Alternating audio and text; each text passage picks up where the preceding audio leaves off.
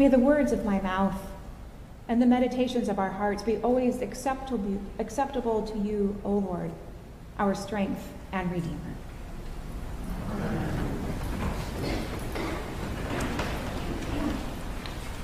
So last week, our topic was presence. And I had to think about whether or not I was going to use my best story ever so early in my time here. But I threw caution to the wind and used it anyway, figuring there's always another great story out there. And as I considered one of the world's most brilliant men pushing his little neighbor girl on the swings, I came to the conclusion that presence and passion are like two sides of the same coin. You don't get one without the other. And so it is fortuitous in our planning that we place them here in the middle of this series, because this is a centerpiece of the Christian life: presence and passion. So as I thought more about this, I thought, this image of two faces on a coin isn't quite right either, because you can't see both at the same time. Rather, passion and presence are more like an orb that is in perfect completeness, one not obscuring the other. And then I had this little itch at the back of my brain. I thought, what is that? Oh yes, that's the little hazelnut. That's Julian of Norwich. She writes of God showing her this round little ball the size of a hazelnut in her hand. What may this be? She asks. And God tells her that he has shown her all that is made was brought into being through the love and passion of God. And she said, this hazelnut, it lasteth and ever shall, because God loves it.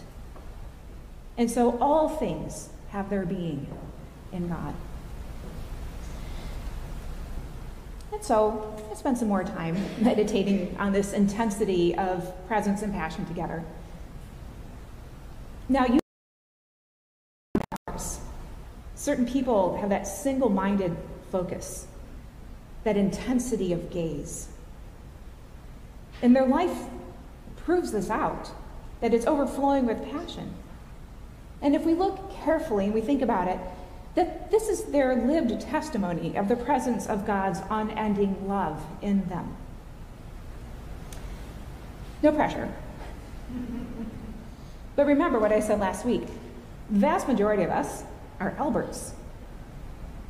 Einstein's only happen every once in a while. But that does not signify that God is any less present in our passions. All passions should be celebrated and nurtured. One way that we encourage human passion is through arts education for our children. So I have a funny story that I hope is relatable, maybe more so out here than up here. When I was 9, my mother finally gave in to all of the begging for piano lessons. And within a couple weeks, I was crying at every lesson, every single one. Hot cross buns was my utter defeat. This is true, so much crying, but I wasn't gonna give up.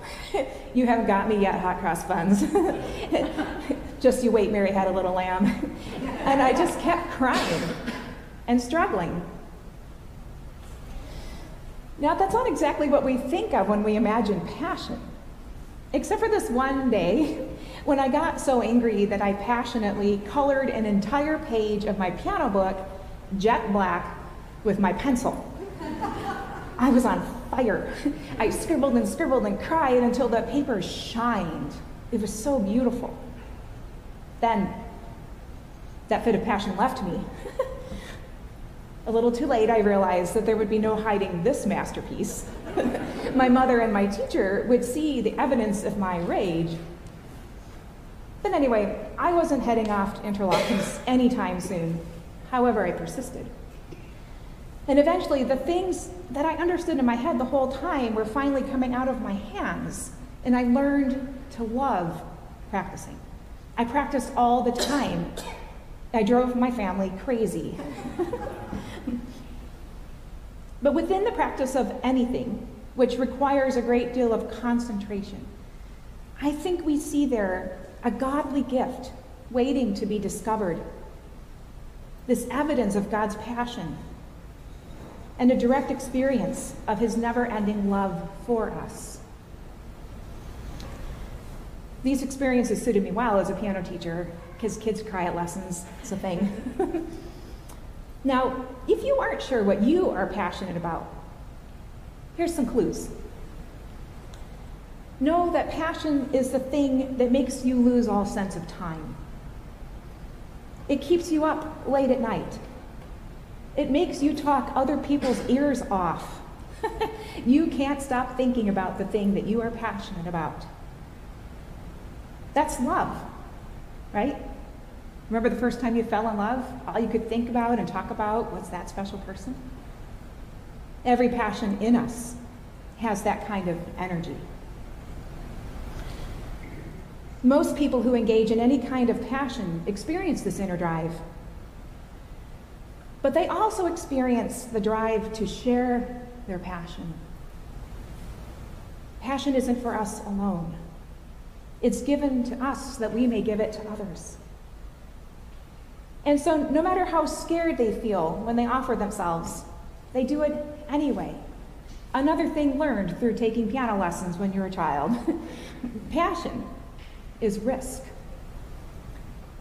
Whether the thing you are sharing with the world is your first poem, a lumpy vase, your awesome free throw, a blurry photograph of your cat, your best cupcakes, your first solo, you are sharing with the world a little corner of your true self. Through your passion, you are becoming present to the world as the blessed child of God you were meant to be. Now, think about this. We all want this for our kids, that they develop a sense of passion for something in their lives. But I feel like we give up on it for ourselves somewhere along the way. Like somehow becoming an adult takes all the fun out of taking risks and being vulnerable in front of others. And yet, God is wildly passionate about us. How can we learn to re-engage with God joyfully and passionately? Today we heard the parable of the prodigal son, which is actually a very passionate story, so many feelings. There's the good boy who always colors within the lines and whose anger at the generosity of the father prevents him from receiving his actual inheritance, which is joyful intimacy with the Father. Not money, not land, but relationship. The prodigal son who doubts his worth and expects no joy when he returns, but he comes back. Now, this not expecting joy is the thing they share. This underappreciation of the Father's joy in them and a certain lack of passion. The one guy thinks he'll find passion in, what was it? One of those fancy words, desolate living. I'm forgetting the word. The other thinks maybe he'd find passion in just being good and following all the rules and living like a slave. But both of them end up passionless and hungry. I think that this is where we are sometimes with God, avoiding risks and keeping him at a safe distance, assuming that false passions are all that it's about, maybe, or working ourselves to the bone for the treasure that we cannot take with us. Sometimes we're like the brother toiling away in the pig pen, eating pig food, or the other toiling away, probably eating something healthy, getting his vegetables in. I'm not that brother.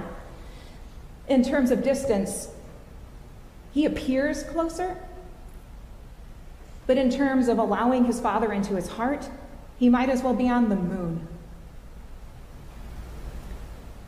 And then there's the Father looking for the return of his child, just as God looks for us to enter the banquet with joy. Not just someday in the future, but right now. In our lives, we should pay attention for when we become enslaved to work and social status, in the way it pushes out the passions of our younger selves. We should consider if these entanglements are no more life-giving for us than the locust pods and the pig pen. And we should become as brave and passionate as children and enter God's banquet with gladness in our hearts, ready to be filled and fed with the joy and passion of our return.